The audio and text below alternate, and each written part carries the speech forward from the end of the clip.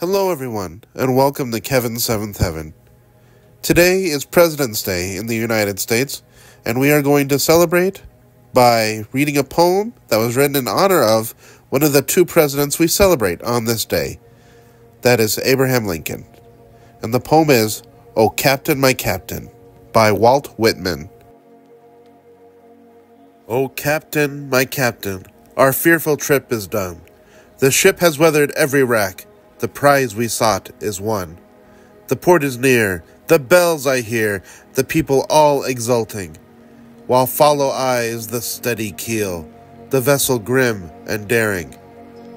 But oh heart, heart, heart, oh the bleeding drops of red, where on the deck my captain lies, fallen, cold and dead.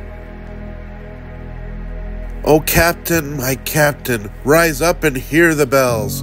Rise up, for you the flag is flung, for you the bugle trills, for you bouquets and ribboned wreaths, for you the shores a crowding, for you they call, the swaying mass, their eager faces turning.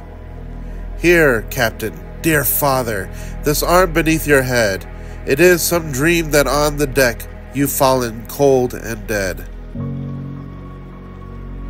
My captain does not answer. His lips are pale and still.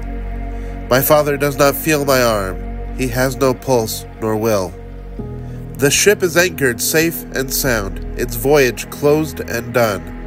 From fearful trip the victor ship comes in with object won. Exult, O shores, and ring, O bells, but I with mournful tread walk the deck my captain lies, fallen, cold, and dead.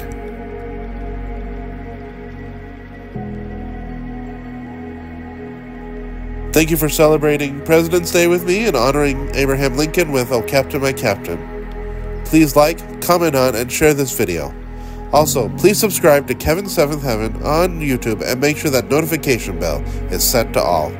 It would really help me out and I'd be very grateful to you. Anyway, ta-ta for now. Love you all.